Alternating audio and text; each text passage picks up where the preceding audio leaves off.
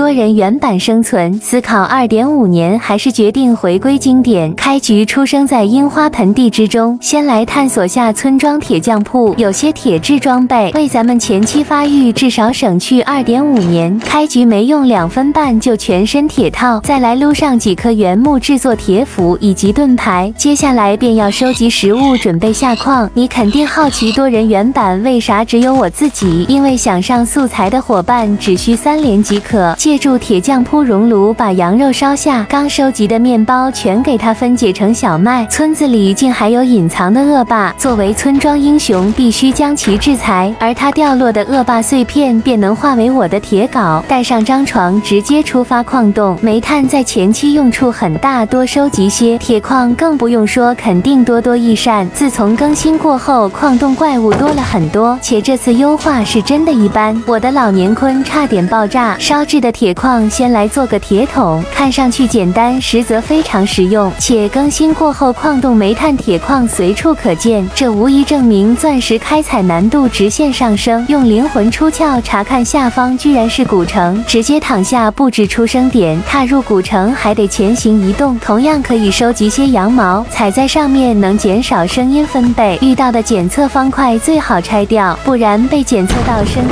3次，就会直接生成寻声守卫。趁他没来的时间赶紧开箱，不好，他来到周围了，都没反应过来，直接被拿下一血。还好来之前在此做了出生点，但显然这不能平息他的怒火。我试图静止不动，转移他的注意力，虽然打不到，但一直让我处于关灯状态。在我查看背包之际，竟被偷袭，双目失明，根本看不清他在哪。趁他追击走远，赶紧先逃离这。前期以咱们现在装备不可能打过，所以还得先过来发育一波。可总算看到了钻石，但貌似只有1颗，能干啥？还是得继续向前探索。随手挖开的元神下竟有刷怪龙，据说更新后箱子物资十分丰富，先将守卫小将全部带走，现在就到。